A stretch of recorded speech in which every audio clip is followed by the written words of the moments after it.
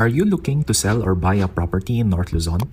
Visit our website at remaxarea.com to know more about how our team can help you.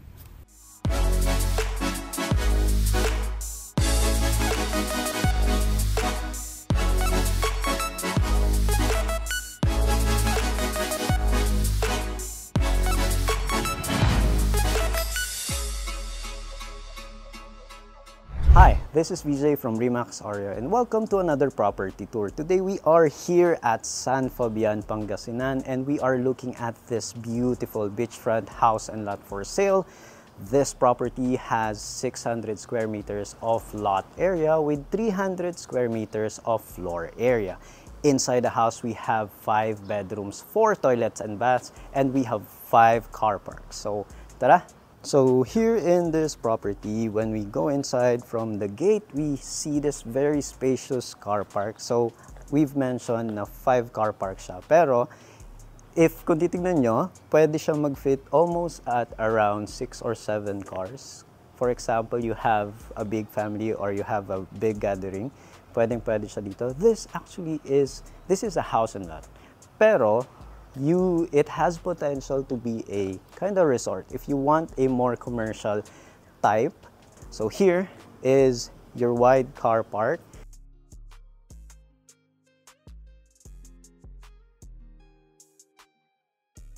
Going there is your beach access, but you can also access the beach from outside the property gate. So here is, dito muna tayo agad. You also have, aside from being in front of the beach area, you also have your very own swimming pool area. So you have a swimming pool right here, and you have tons of space para maglagay ng mga chairs and tables. You have that. And here is your, how do you call it? Patio? Or, ano bang tawag dito?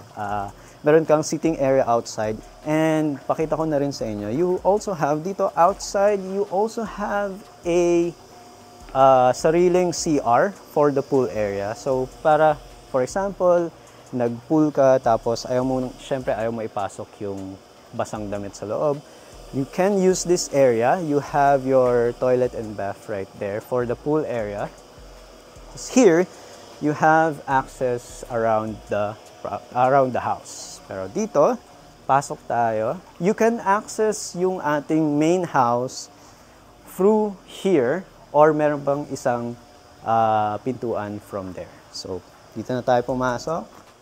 Inside the house, so that is not actually yung main door ha. So yun yung door towards your pool area.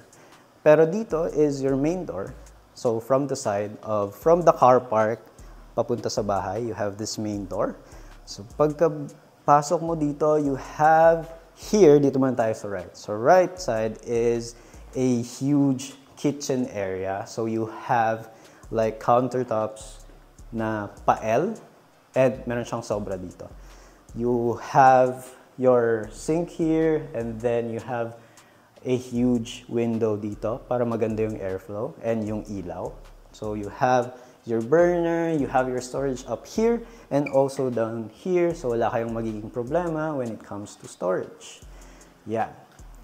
From there, we move to this area. Well, mamaya natin discuss yan. Dito muna tayo, which is the formal dining area. So you can seat 8 people siguro.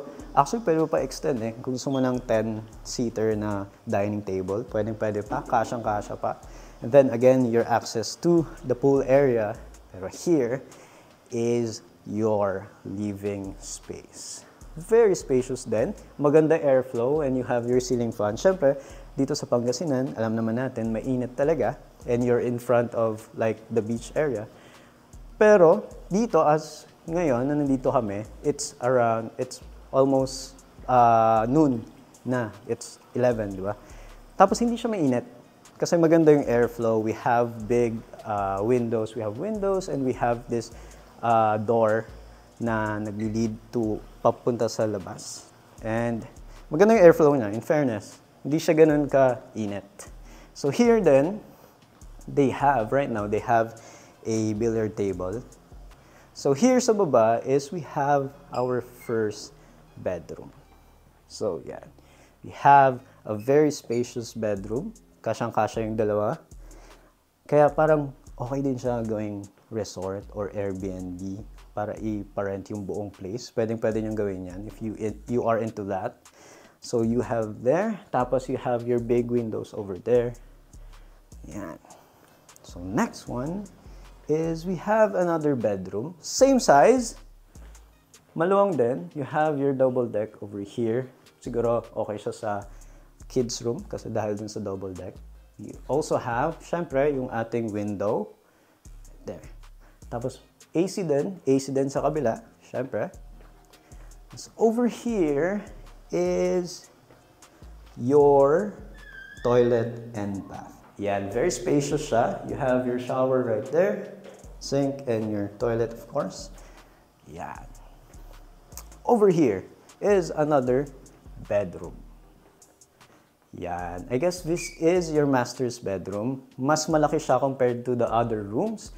And you also have yung ating window which is overlooking your pool area and your storage. And of course, sa master's, kailangan meron tayong master's toilet and bath. Yan. So now, we are going up the second floor. So second floor, in order to makapasok and makaakyat ng second floor, we have to go out of this space and yung stairs nasa labas. From the main door, pwede kayong lumabas dito or you can also use the door sa may pool area para makaakyat. So the stairs is here sa side ng property and we're going up. Right, so here at the second floor, you have a huge balcony that's overlooking the parking area and yung view ng beach as you can see from here. Upstairs, we have a huge space. Hindi siya natapos, pero you can definitely finish that. That would be a kitchen area and a dining area. You have a large space dito. Kung gusto mo ng living area, pwede ka maglagay ulit dito. Dito pala sa upstairs, we also have 3 bedrooms. So, correction, kanina sabi namin 5, it's actually 6. We just discovered nung pag-akyat namin dito, 6 bedrooms pala siya. So, this unit is where the caretaker is kasi right now. So, they have, inside that is they have their own dining and kitchen area. And also, they have their bedrooms dyan. So, here, we have, this one is shared by the 2 rooms na natitira. So, you have your toilet and bath over here. And here is another toilet and bath. Right now, medyo kailangan niya pa ng improvements and some of the details are not yet done. Pero, syempre, ang maganda dito is you can do whatever you want.